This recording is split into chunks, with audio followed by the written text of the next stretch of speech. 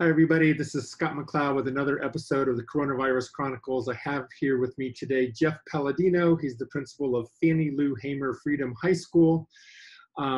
Jeff, thanks for being here. Fannie Lou Hamer is part of the Big Picture Learning Network, right? Which is an international network of project and inquiry-based learning schools. Why don't you tell us a little bit about Fannie Lou Hamer? You know, where's the school located? What kind of students and families do you serve? Yeah, and thanks for having me, Scott. Appreciate it. It's great to join you. Fannie Lou Hamer Freedom High School is, we have a couple of connections. One, obviously, is with Big Picture Learning, which, like you said, is an international school that focuses on like individualized learning and internship-based learning. And then we're also part of the New York Performance Consortium, which is a New York City and state organization of about 35, 40 schools that focus on graduation by portfolio.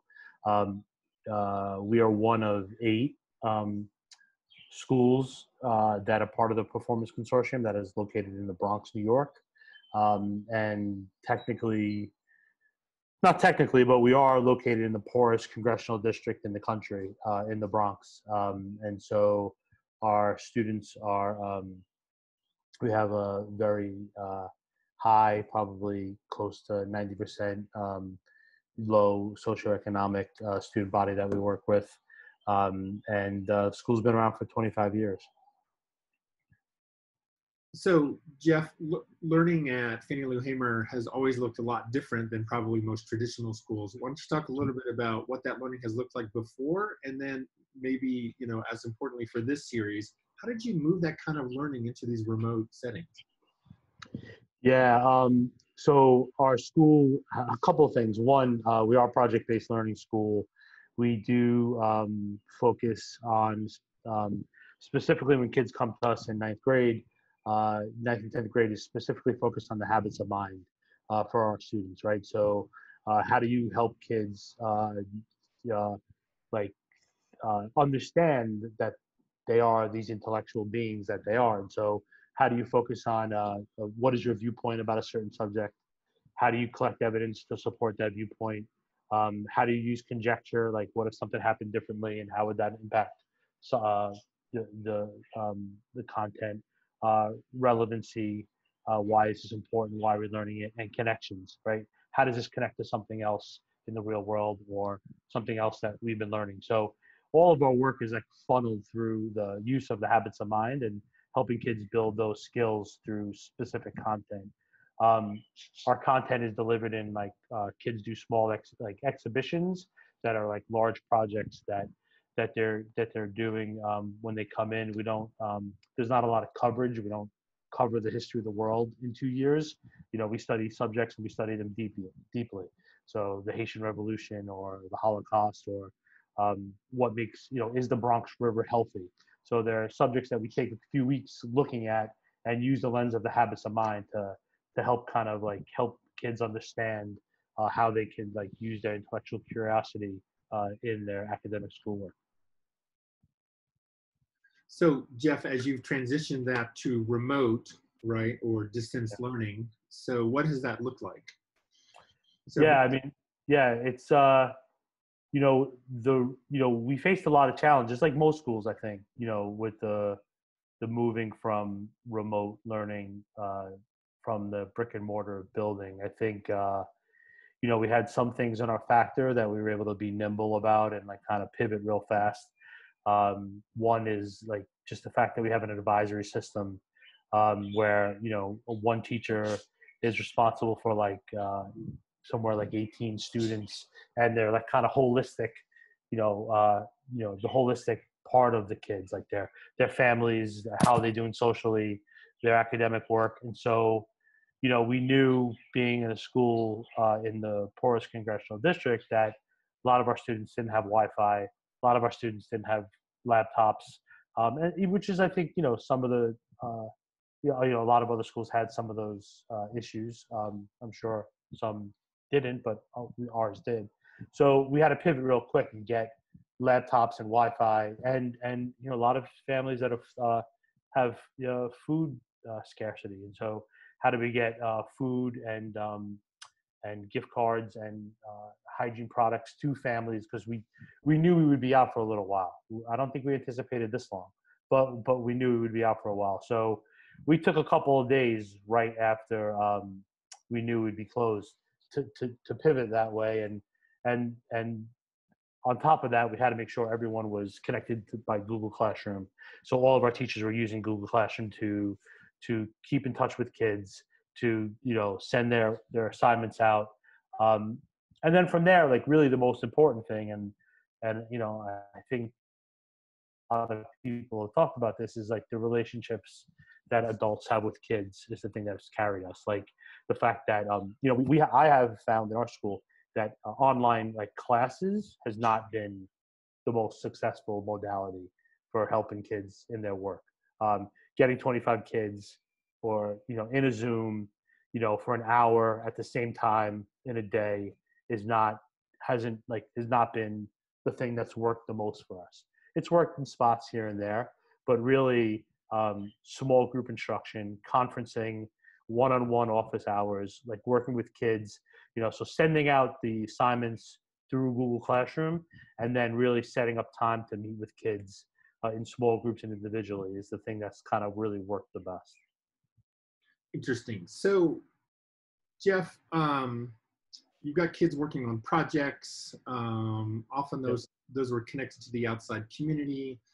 I've seen from a lot of schools and districts that even if they were sort of making moves towards greater agency or deeper learning or, authentic real world work, that they kind of reverted back to some really lowest levels of learning, at the pandemic, because that was the easiest stuff to get out to kids, right? Like we can very quickly figure out how to get homework packets or worksheets out, right? And so is it possible to do inquiry-based learning, from a distance?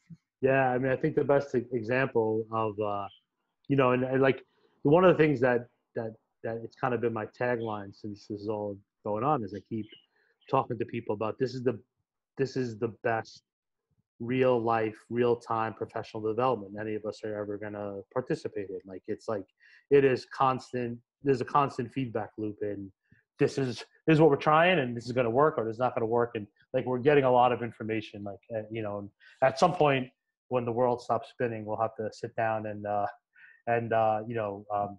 take everything that we've learned and like think about how we're moving forward now. I think the best example of your question is mid-March was our late March was our yearly science fair. It's kids come up with projects based on something that they're interested in, and they start using scientific inquiry, and the teachers coach them through like these small group projects that they want to do. And we were headed towards quarantine right as the science projects were coming up, and so our science teachers in 9th and 10th grade said, we're going to do them anyway. Like we're going to keep doing them. We're not, let's see what kids have around their house. Let's see what they could get and to do a science fair and use scientific inquiry from materials at their house. And so what we did was teachers gave them like 2-3 weeks to like find stuff in their house. Like, do ice cubes melt in different types of liquids? How does different type of soil that's in the local park in my neighborhood, will it grow seeds better?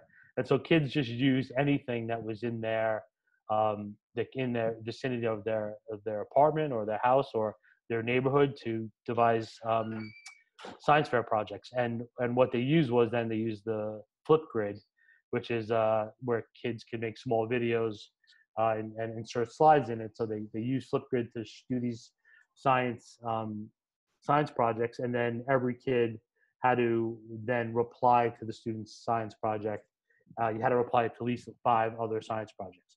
So it was our first big like exhibition coming like in quarantine that that was still like project based, that used like kids' own inquiry and not some like packet that teachers just sent out to them, but gave kids like some agency over what they were doing, and we had some really nice results with that. Cool.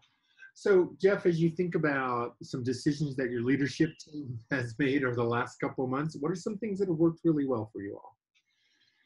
Yeah. I always feel like that none of the decisions are any good.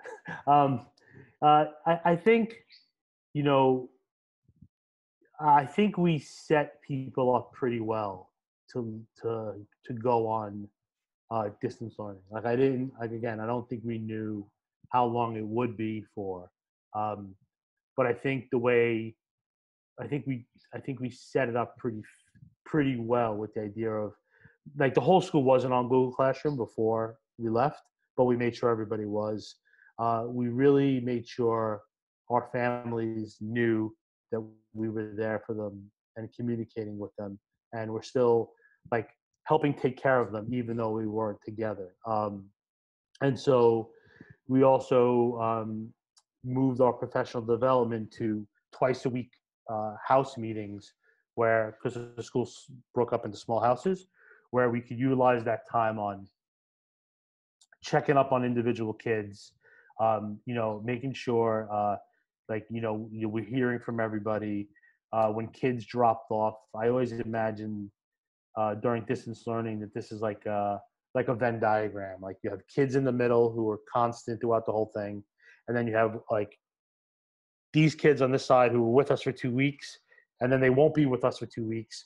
But the kids from the other side will then be with us, and so like you're getting everybody, but you're in waves, and so the consistency of some of the strong structural parts of the school, like advisory, like house meetings, like teachers really knowing kids well and talking and sharing their information about that, we've kept them the same.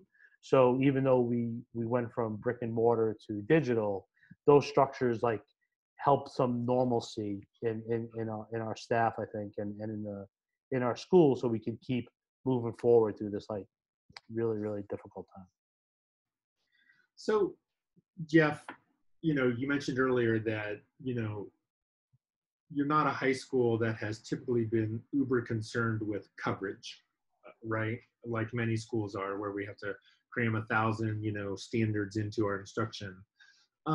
We're hearing a lot of conversations nationally from policymakers and maybe some school leaders that they're worried about learning loss. So how can you help them think about that? Like, what would you say to a policymaker who said, we're really worried about learning loss and standards coverage and the test next year, and right? Yeah. No, I mean, I think, well, like, yeah, I mean, I think the thing that we think about a lot is how do we, help our kids build their skills and build their intellectual, you know, prowess in the world. And so how do you help? And I think one of the things that we talk about is the habits of mind as a way of, as a vehicle to do that. And also the idea that, um, you know, like the world has changed a lot, as we know, right? And so, all the information that kids can or want to get, content, is like right here on their phone or on their computer. Like they can access content like, very easily and very quick. I mean, I think the thing that we try to do at our school is to really honor um, the, the, the thinking and what our kids, can show that they could do through their writing, through the projects that they do. Like the idea that what what we really are trying to do is to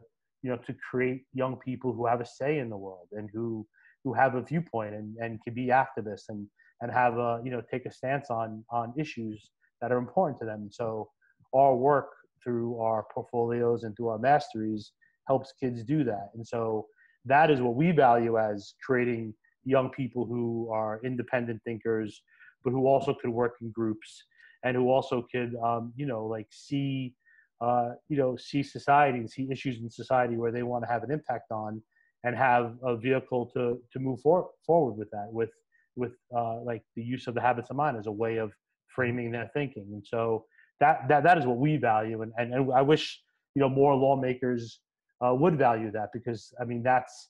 And that can't be done in a packaged curriculum that's delivered online, right? I mean, that has to do with caring individuals who are adults in the building with you, who could push your thinking, but could push your thinking in a way that the relationship is still there. And so young people know that you care about them, but you're willing to challenge their thinking and to try to, to get them to see different angles to something, but also to defend their thoughts about something. But the idea that they can't just defend it because they think they're right. They need to defend it by doing research and having evidence to back up their points. And so I think that's, I wish more lawmakers would think that, because community schools, like a school like Fannie Lou, are what is still needed. And as we move forward, we can't think we're just gonna package curriculum up and send things out and not have the important relationships that are in schools. Absolutely. Jeff, this has been awesome. Thank you so much. As you look back over the last few months, you look ahead to the next few months, anything else you want to share?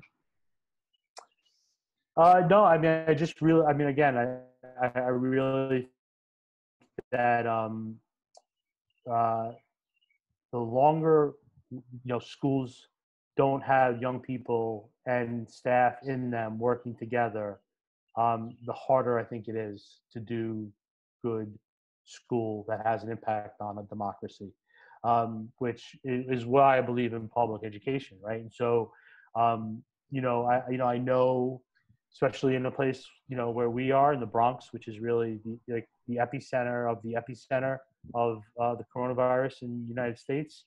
I'm really looking forward to the day that we can get our kids back with us in the building, at least for a small fraction of time, to keep them connected to us, so we can keep doing good, meaningful work with them. We know there'll be some type of, hybrid model at some point, maybe next year. I mean, that's what I'm guessing. I don't know. Obviously, don't know any real information, but I still know nothing changes the fact that you need face-to-face time with kids to build relationships and to help them, with their work and help them, foster their intellectual, curiosity and, connected to their academic work. And so I'm just looking forward to that time we can get back to doing that. Yeah, absolutely. Nicely said, Jeff. Fannie Lou Hamer Freedom High School in the Bronx. Check it out. They're doing amazing learning and teaching, even from a distance. Jeff, appreciate your time today. Good luck with the last few weeks of school. Thanks, Scott. Best luck to you too.